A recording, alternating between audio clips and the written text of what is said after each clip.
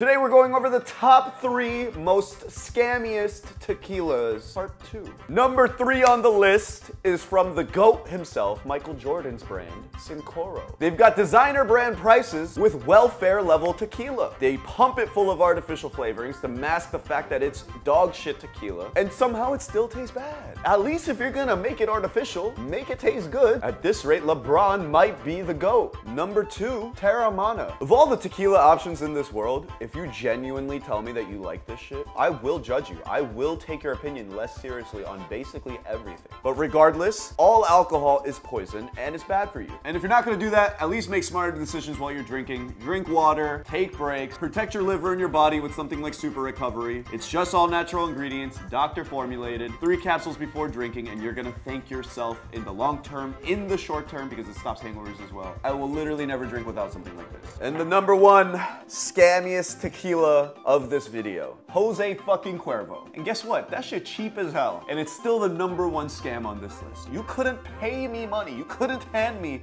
$500 to take 1 shot of Jose Cuervo. Every shot of Jose Cuervo is probably burning holes through your intestines.